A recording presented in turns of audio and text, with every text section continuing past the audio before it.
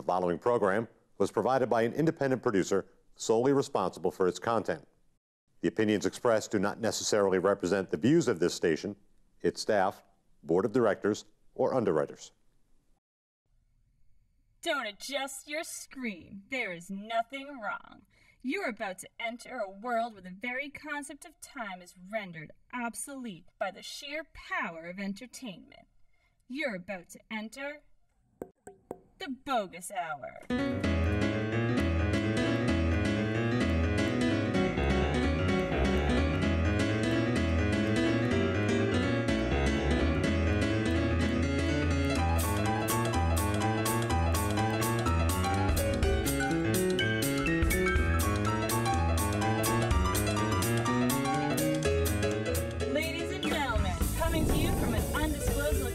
Deep in the heart of the Game City, the host of the Boggis Hour, Greg Boggis. And welcome to this episode of the Boggis Hour. My guest for the entire show, he's an actor, he's a writer, he's a producer, he's a funny guy, and he's a good friend of mine. He is Mark Resnik. Mayor, what about The rate has more than doubled since you took office, allowing big business to pay their employees next to nothing without answering to anyone. What is your administration doing to remedy the situation? We have a 5-point program that deals with that issue primarily. I have always stood behind, and I will continue to stand by hard-working Bostonians that have been forced to accept these unlawful wages due to the current job market. Next question. Mayor, are you aware that Stanton Creed is linked to multiple accusations of murder, hostile intimidation, blackmail, and fraud? Mr. Mayor, what is your relationship with Stanton Creed? Stanton Creed is an innocent man. Who? You guys, your media syndicates have this evil plan to tarnish his good name? I mean, we stand by a saying here in Boston, maybe you've heard of it, innocent until proven guilty. And Mr. Creed has never been found guilty of anything. He's never even been arrested. So if you please, Mayor, just excuse me. And here I am with actor, screenwriter, director Mark Resnik, direct from Florida. Direct from Florida. Yes, Greg. This is the land of very bad toes and open-toed shoes. It's not a good combination. It's very, very bad. Especially during that, that early bird special. You're going out to eat, and these ladies are wearing the open. Please, don't get me going. That's not good. It's not a good thing. Does that ruin your Ponderosa experience? It's not the Ponderosa experience. It's the sunset menu. Because you get the salad and the entree and the coffee with the dessert, $9.99. $9.99, and that's what Mom likes to do. So the blue plate for the blue hairs. There you go. Anyway, thank you very much for having me on. My honor. Well, it was a pleasure to have you on. I've always known you for these past year and a half. A couple of years. A couple of years now. Yeah, sure. And been looking forward to having you on the show and finally get you here, finally get you around town. I appreciate that. So let's talk about what you are up to these days. You're in town for a premiere. I am in town, yes. We have the premiere of District C11, which is a Camp 9 Films production. Camp 9 Films is a film company run by Mr. Wes Williams II. This is my second program that I'm doing with him. This is a feature. The first film I did with him was a short film, Rosie's Diner, which came out about 3 years ago. And this is his first feature, and I play a very, very bad man. In this film, I play the mayor of Boston in the not too distant future, and he's a coke snorting, whore-mongering, corrupt sort of a guy.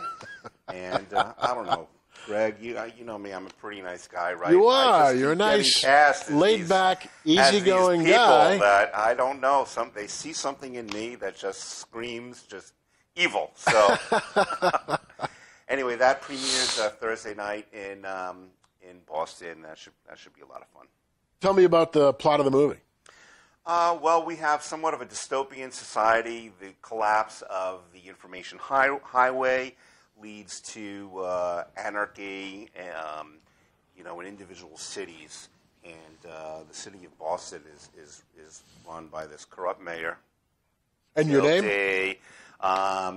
Mayor Ballin, who is controlled by the evil crime boss, because of the money and the girls and the drugs. And you've got a couple of police officers in the District C11 precinct. One is fighting for the good, one is fighting for the evil, and they clash. I'm not going to tell you who wins. Okay. I'm not sure who wins, actually. And so it's premiering this week down in Boston. Yes, sir. And then supposedly it's going on some sort of worldwide distribution, maybe on an Amazon platform or something of that nature, but we'll find out. Is it considered science fiction?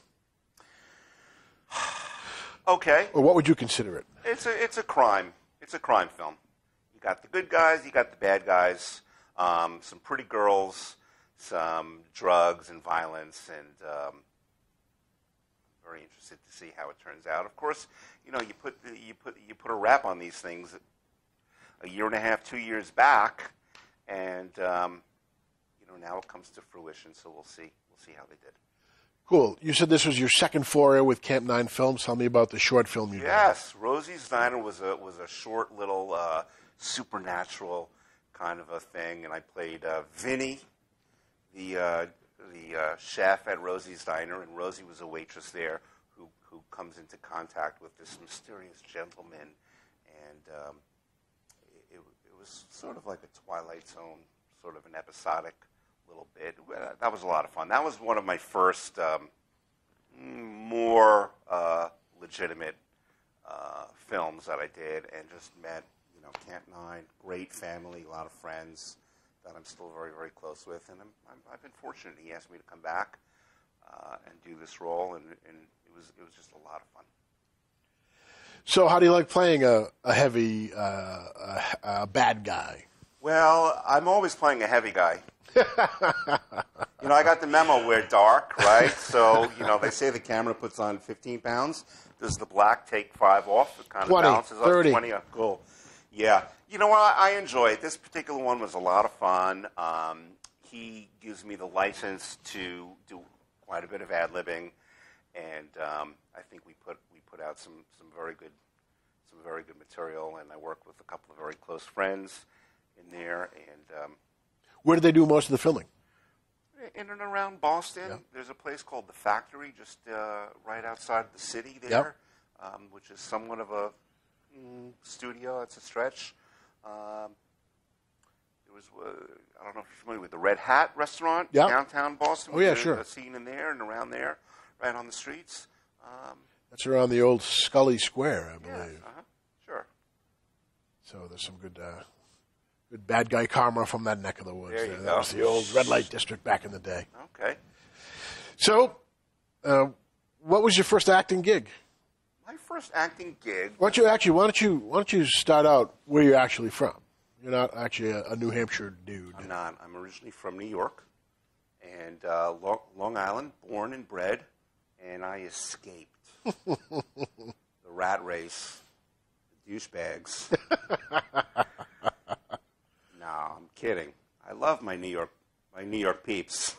No, I escaped up really the cost of living. I got caught up in the whole Big Short, thing. Right. And we escaped up to New Hampshire because we had spent some summers up here. Just loved the beauty and the people, very laid back.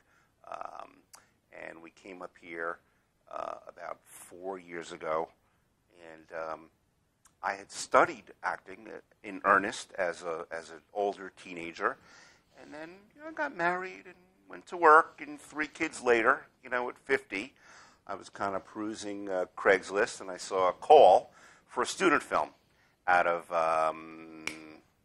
Bedford, Manchester, Hooksett, Milford, Amherst, over there in New Hampshire. Keene, Dover. Keene, thank you. Okay. Yes, it was Keene State, and I went and I did a couple of days on set with them. It was a movie called Annex, and what got me was when I saw the trailer for this film, the quality was so beautiful, and I'm thinking, wow, these kids, they were kids. They were putting out beautiful film.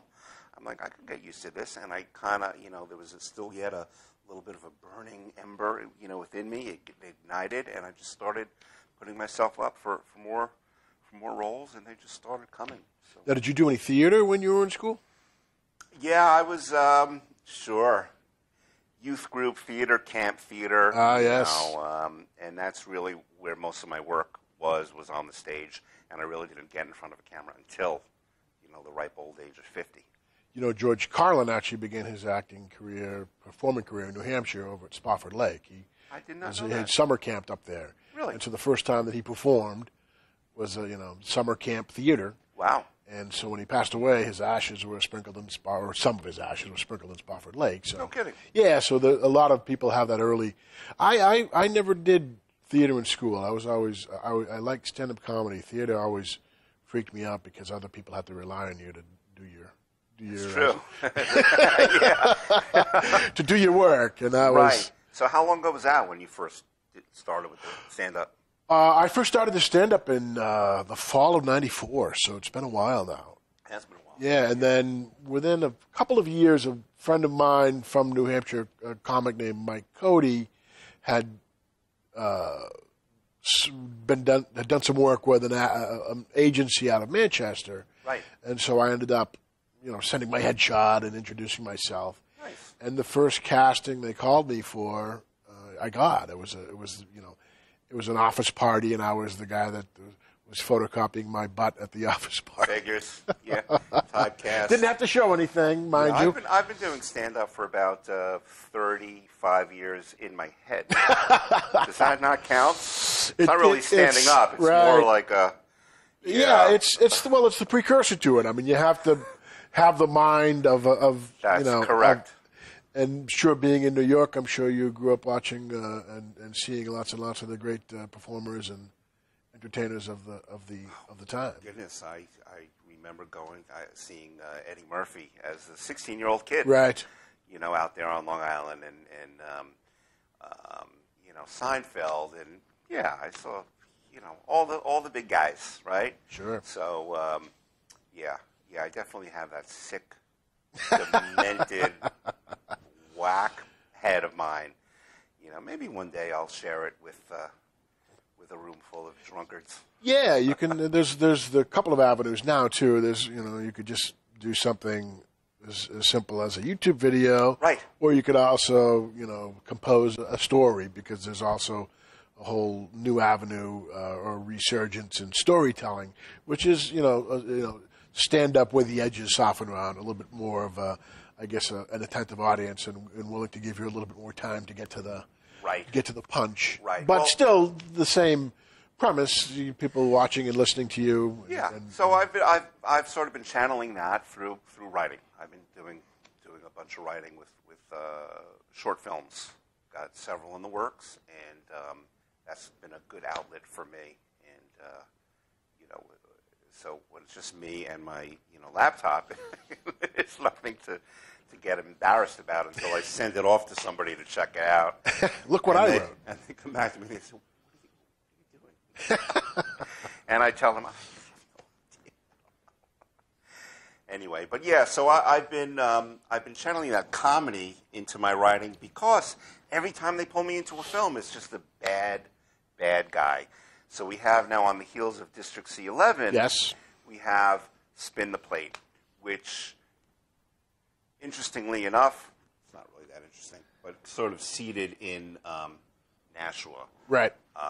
Written, this is based on a novel written by a lovely woman by the name of Donna Anastasi.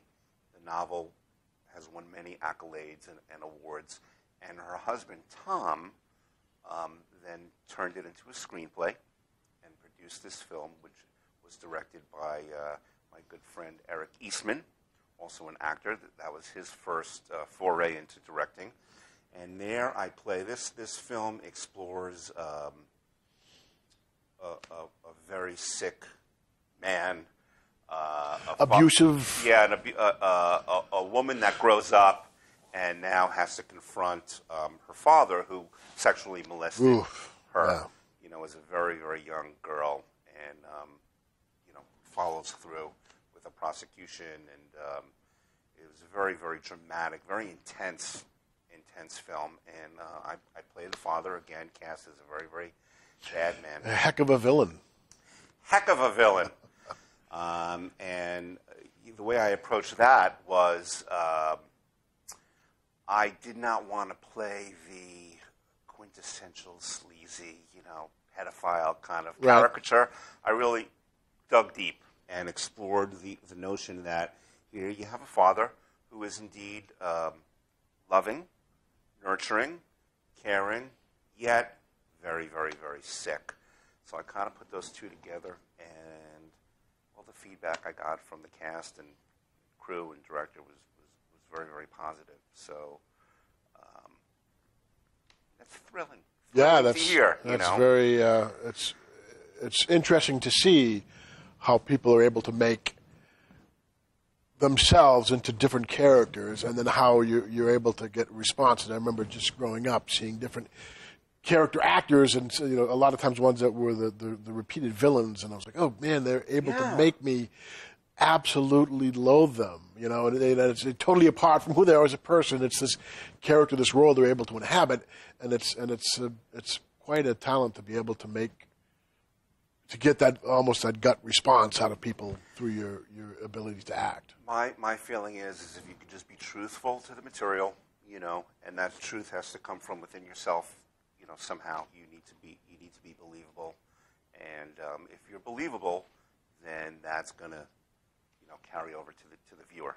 Right, and that's to be released sometime soon. I hope. Soon. I think I would imagine sometime by the end of the summer. And is that a full length? That is a full-length feature, yeah. Wow. And again, a lot of I work with a lot of the same people from film to film, so it's very interesting to you know, be in these ensembles, you know, with sort of modular parts. Sure. You know? So that's kind of cool. It's the community thing, which is really, you know, which has really been special for me. Right. Now, you were almost cast as Governor LePage, or you were cast as Governor LePage was. in a satire video. I was. But circumstances in your life precluded well, you from doing that. That's correct. We needed to kind of pick up and move and take care of Mom, which is very cool and noble and wonderful and rewarding kind of a thing to do, you know. And on the one hand, on the other hand, it's like, you know, kind of makes me crazy. But yeah, so I had to kind of step out of that.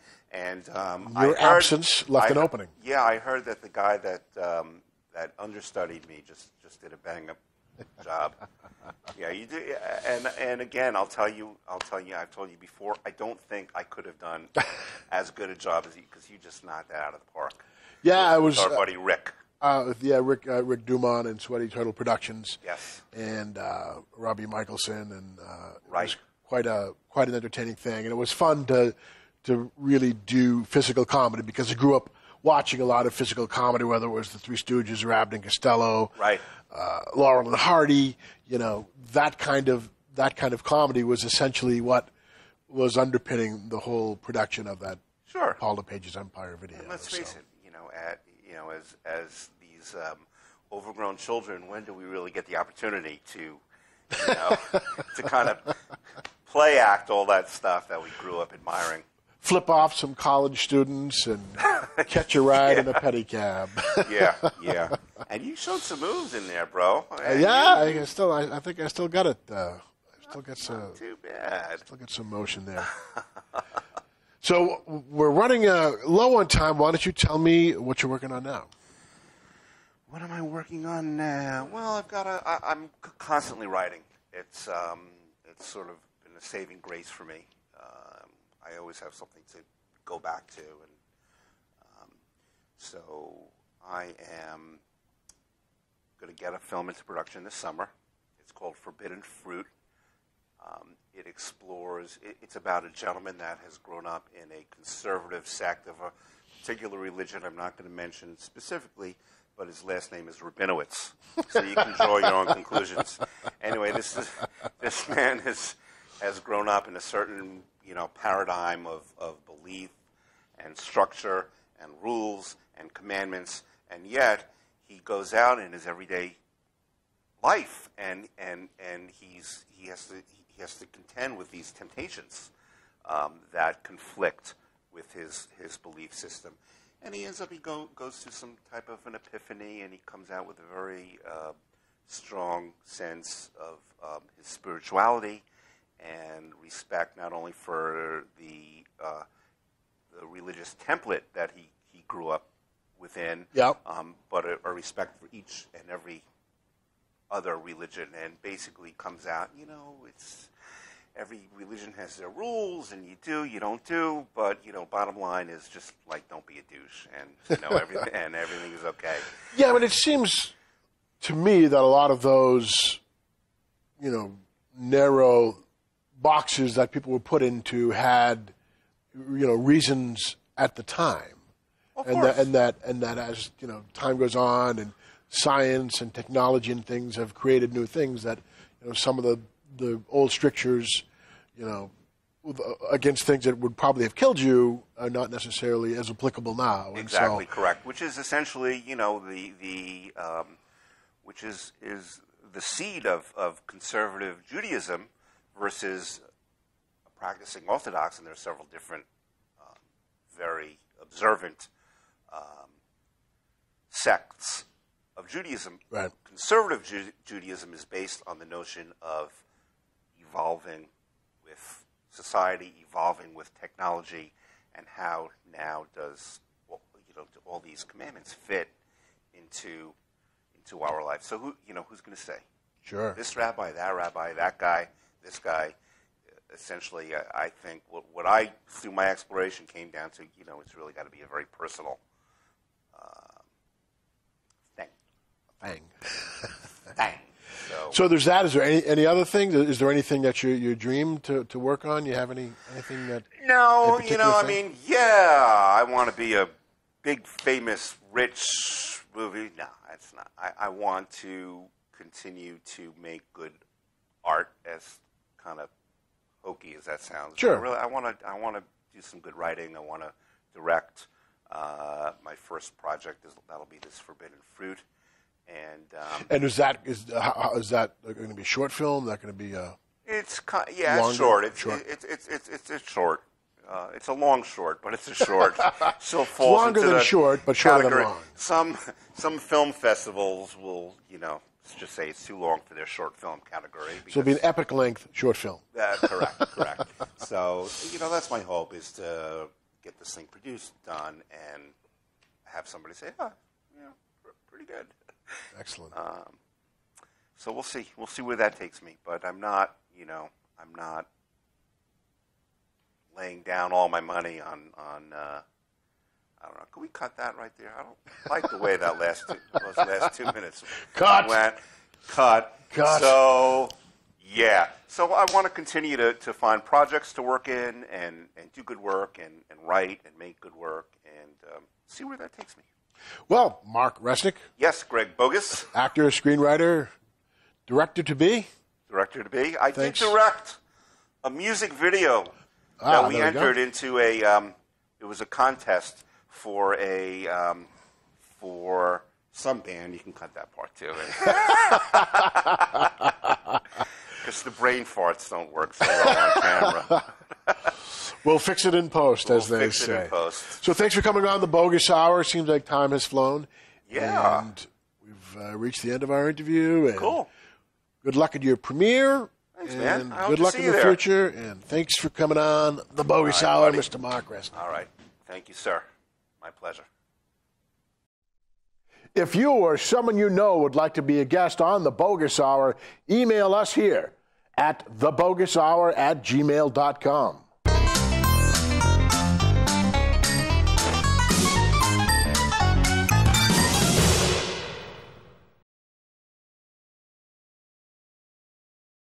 The preceding program was provided by an independent producer solely responsible for its content. The opinions expressed do not necessarily represent the views of this station, its staff, board of directors, or underwriters.